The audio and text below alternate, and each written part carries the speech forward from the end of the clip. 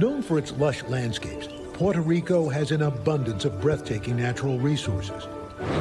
In 2017, Hurricane Maria battered the island, the worst natural disaster in Puerto Rico's history, leaving some in the dark for almost a year.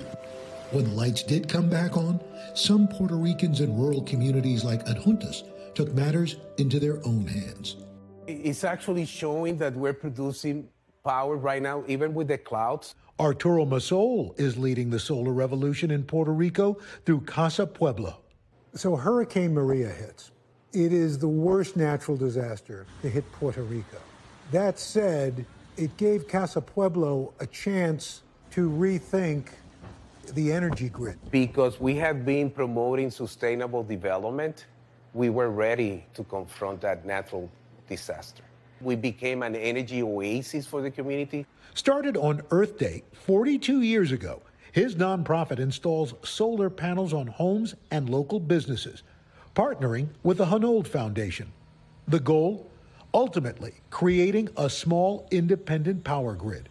And it's a community effort with more than a dozen businesses like Lucy's Pizza plugging in. Vamos a tener el control. We're no longer having to wait a year for energy to come back. About 2 hours away, another new development dubbed the Earthship, a structure that looks like it's from a galaxy far, far away. This is what the island of Puerto Rico needs, is more thought behind the construction.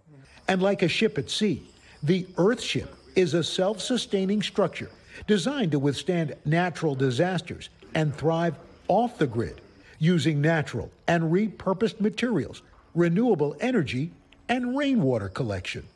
Wow, this is really an amazing structure. We'll give tours and teach them about sustainability and other aspects of the farm.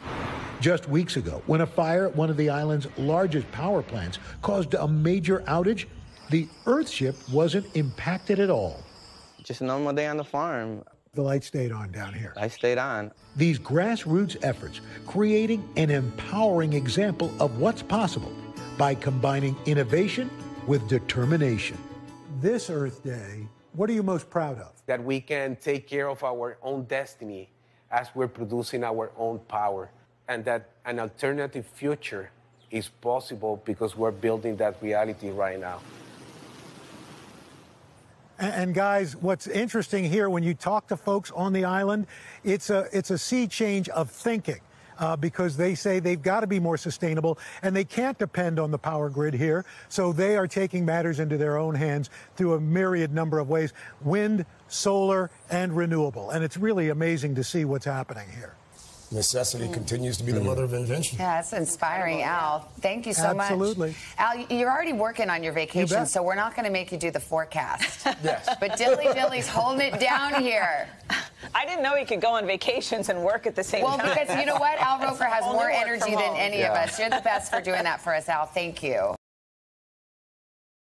Hey, thanks for watching our YouTube channel. Find your favorite recipes, celebrity interviews, uplifting stories, shop our favorite deals, and so much more with the Today app. Download it now.